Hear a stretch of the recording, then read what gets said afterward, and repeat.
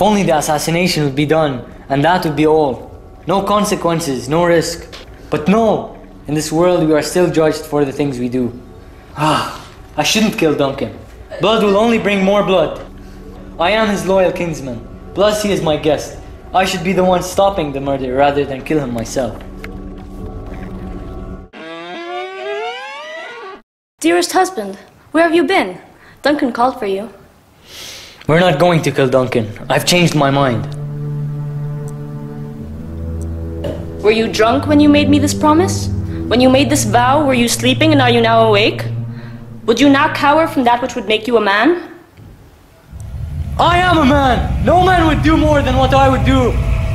Then why did you change your mind? When you vowed to kill Duncan, you were a man. Break that vow and you are no longer one. I would, while my child is smiling at me, bash his brains in if I vowed to do so. What if something goes wrong? Then we get caught.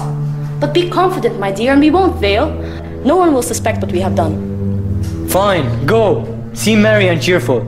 Our faces must hide what we know inside.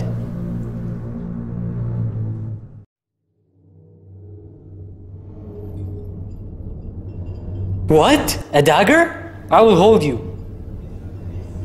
Are you not real? Are you only a figment of my imagination? You look just like my dagger, and you point in the direction I was going. Oh. The bell has rung. I'll do what must be done. Don't hear it, Duncan. It will be your last one.